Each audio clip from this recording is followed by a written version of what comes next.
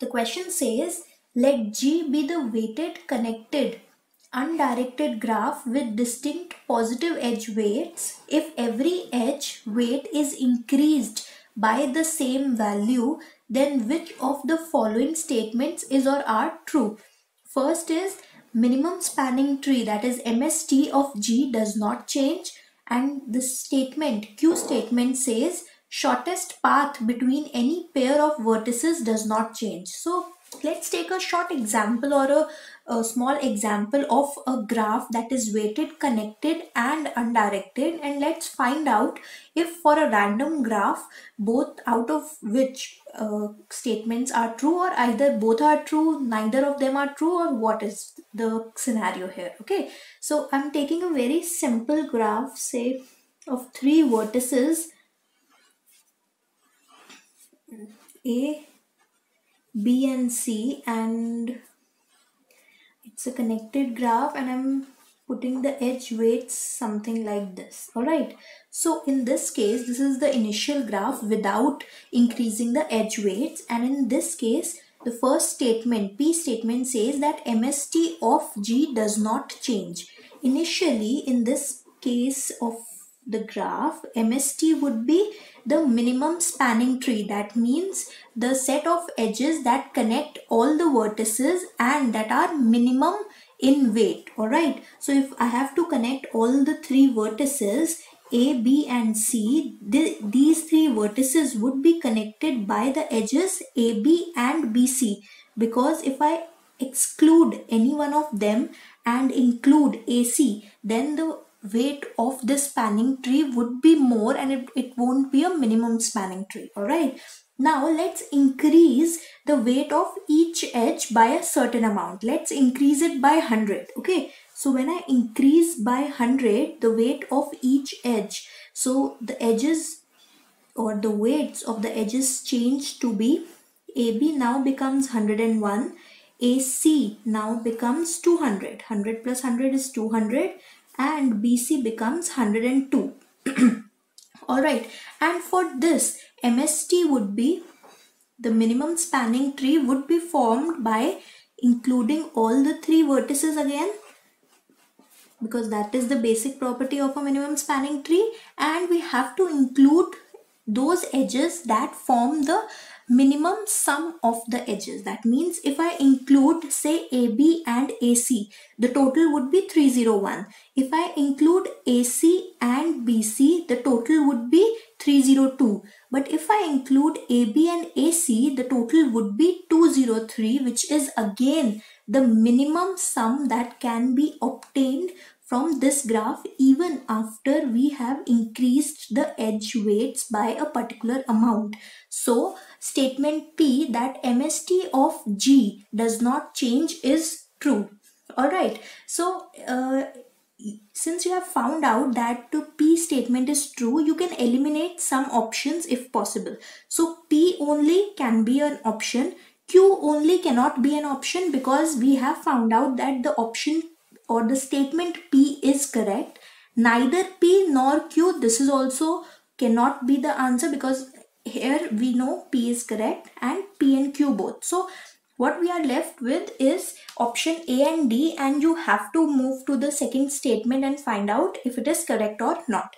Now coming to the second statement, the shortest path between any pair of vertices does not change. So let's see if I find out that in the initial graph the path from A to C, the shortest path is from A to B and then from B to C, because the sum of this path is 1 plus 2 equal to 3 in this case. Alright, if I have to find a path from A to C. Now if I increase the edge weights and I again find a path from A to C, I find that if I go from A to B and B to C as I did previously, the sum of the path length or the edge lengths, the sum of these edge lengths would be 203. But if I directly go from A to C using the edge AC, the path length would be only 200, which is less than the path that I would have followed if I would have used AB and BC. That means if I increase the edge weights by a certain amount, the shortest path between any two vertices may or may not change, but since in this case it is changing, therefore statement Q is incorrect, and thus the option that is correct would be A. P only. The only statement that is true is P. See, I'll explain this to you again. Initially in the graph, the shortest path from A to C was comprising of the edges AB and AC. But when we increased the weights, the shortest path was now the direct edge AC. So that is why Q is incorrect. Okay. Coming to the second question. The second question says, let G equal to V comma E be an undirected simple graph in which each edge has a distinct weight and E is a particular edge of G. Which of the following statements about the minimum spanning tree of G is or are true? So the first statement is, if E is the lightest edge of some cycle in G, then every MST of G includes E. Okay, so as we did in the previous question, we'll again take up a simple example here. Let's draw a simple undirected but weighted graph having a cycle. Then only we'll be able to see if the statement, the first and the second statement, hold true or not. Alright, so let's name the vertices and let's number, or let's give the weight, assign weights to these edges. 1, 2, 3, 4 and 5. Okay, now this is a simple graph and we have to tell if E is the lightest edge. In this case, I have assumed E to be AD. Okay, if E is the lightest edge of some cycle in G. Now this is a cycle, A, B and D is a cycle, and E, that means AD, is the lightest edge of the cycle. Then the statement states that every minimum spanning tree of G includes E. Is it true? I don't think so, because here if we find out the minimum spanning tree, the minimum spanning tree would definitely comprise of all the vertices and the edges that would be included, so that the weight of the sum of the weights of all the edges is minimum can be 1, 2 and 4. Because if we include the edge AD in any minimum spanning tree, the weight would increase. See, if I choose AD, the sum here is 4, 5, 6, 7. Alright, if I choose AD and then connect it with A to C and then connect A to B as well. So the weight would be 4 plus 3, 7 plus 1, 8.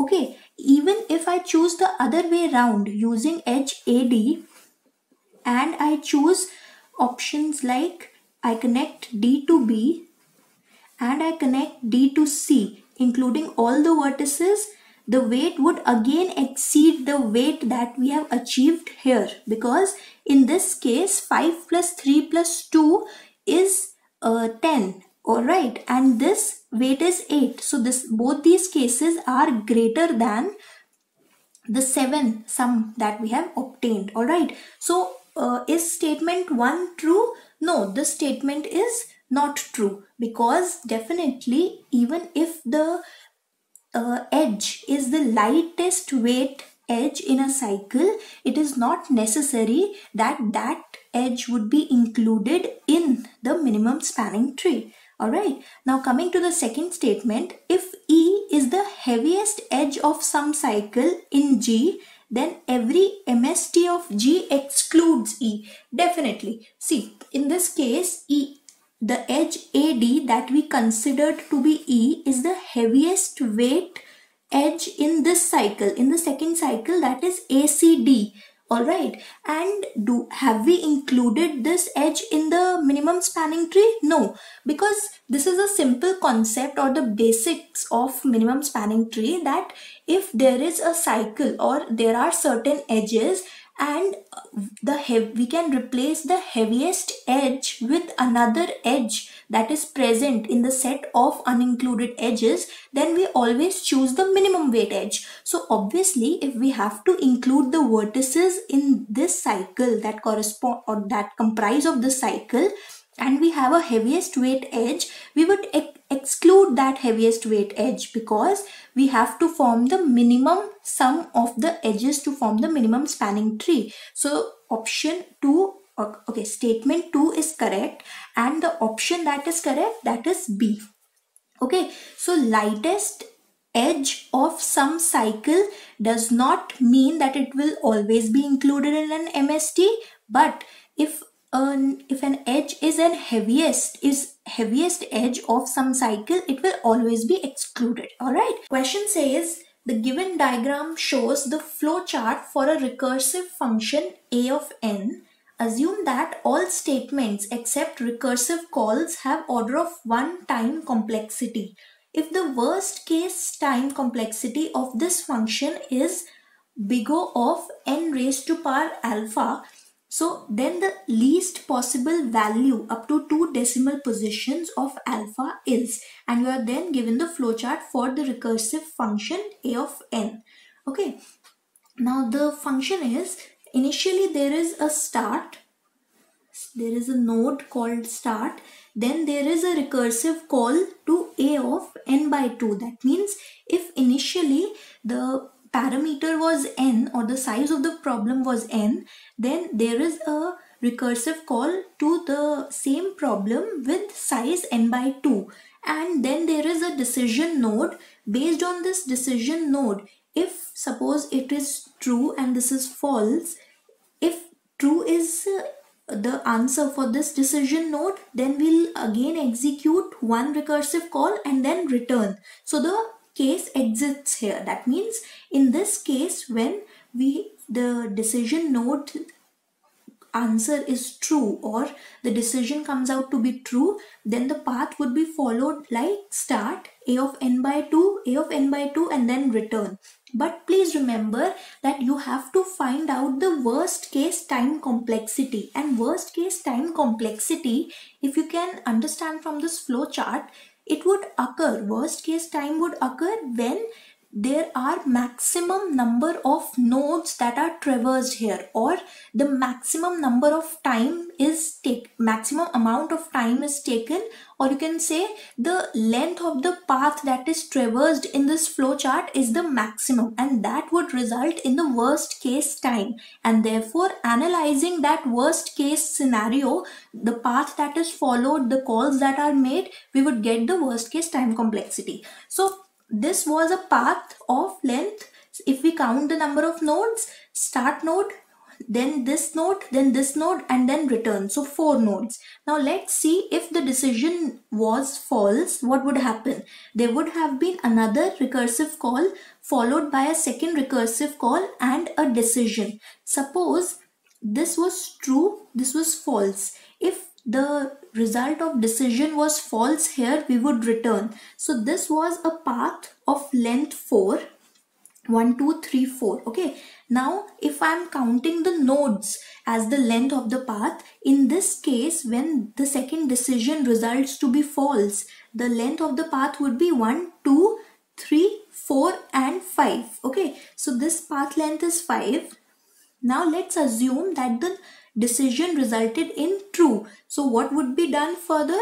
Another call would be made to the function a, and then there is another decision. So if this decision results, the third decision, this was the first decision node, the second decision node, and the third decision node.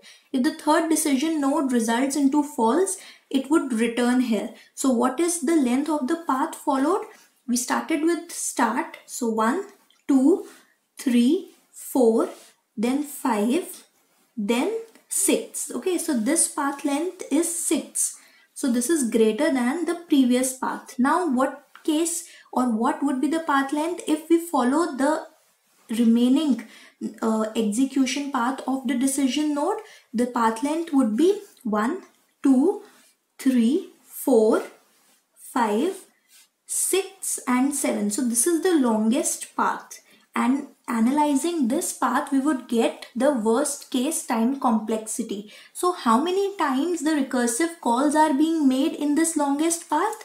1, then 2, then 3, then this is the fourth one, fifth one. So basically, if I have to write the recursive function for a of n, I would be writing it as 5 of a n by 2, because the problem or the recursive call is for half the size of the initial problem, plus big O of 1. Why big O of 1? Because we are told that all the remaining statements except the recursive call take constant time for remaining operations except the recursive call. Alright, so this is our recurrence that would result in case when the longest path is executed or the worst case is executed. Alright, now if we solve this, we would get the time complexity as something like big O of n raised to power alpha, and we have to find the value of alpha to correct to 2 decimal positions. So solving this recurrence using master theorem, what would be the values of a, b and f of n? Solving by master theorem.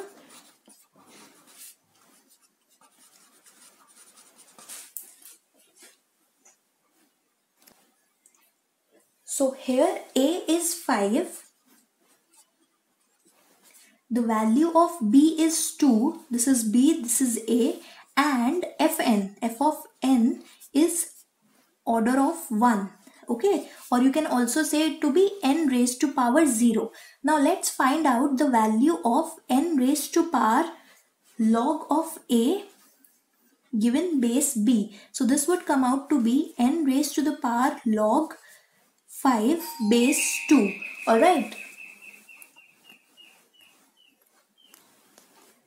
So the value log of 5 base 2 would approximately come out to be 2.321 something. Okay, so we can approximate this value, that of log of 5 base 2 approximates to 2.32, because we are given that this is, we have to find out the value till 2 decimal places, and since this is the first case of master theorem, case 1 of master theorem, because here we know that f of n is n raised to power 0, which comes out to be a constant of 1, and here the value that we have calculated for n to the power log of a base b is, this value would come out to be n raised to power 2.32. Okay, so what would be the time complexity in this case? Time complexity would be n raised to power 2.32.